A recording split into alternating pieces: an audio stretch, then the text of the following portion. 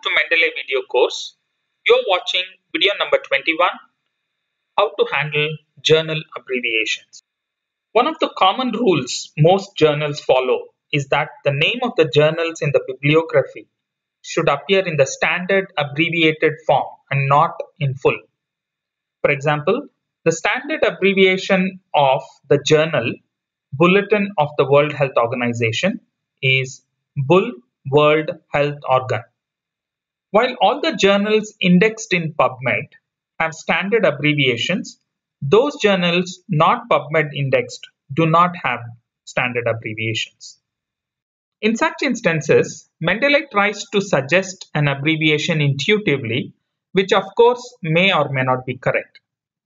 It's important in such instances that we correct those. How do we do it? First, go to View in the menu bar, click on Citation Style, and if you see right at the end, you will find an option called Journal Abbreviations. Click on that. A new dialog box opens, which lists the name of the journals as well as the corresponding abbreviations. Now here, we can choose Find Out if the abbreviation is correct or not and edit it. There are some other options as well we will explore in live demonstration. Now in Mendeley, we go to View, Citation Style and Journal Abbreviations. Click on that. This is the new window we get, Abbreviations. Now here in the filter, you can choose the entire list. So all the journals and their abbreviations, the entire list is available here. Or you can choose only publications in my library. Let's choose that for the time being. Let's have a look. So for example, I can already see something wrong here. BMJ Global Health. The abbreviation, it says BMJ Globe Heal. I feel there may be some error here.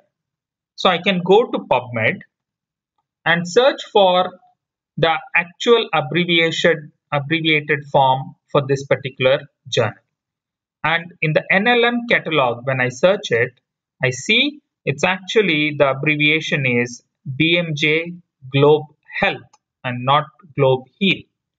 So what I can do is go back and double click on this and say BMJ Globe Health. Now this gets fixed here, and everywhere we cite this, it is going to be properly cited. There are a few options here. Some of the journals may want you to cite the standard abbreviated forms, but to include periods. So what we can do is, in such instances, click Include Periods. And you can already see the periods have come in. The default is to use the abbreviated form in most citation styles. But some journals want you to provide the full name of the journal rather than the default, which is the abbreviated form. In such cases, you can come here and select full journal name, and then in your bibliography, it will reflect accordingly as full journal name. These are the several options which are available. To summarize, in this video we have learnt how to handle journal abbreviations. Please note that the default is to display abbreviations. If you need to display the full journal name, you have to choose it from the options. And also note the feature of adding periods. In the next video, we are going to show you how to handle URLs in bibliography. Thanks for watching.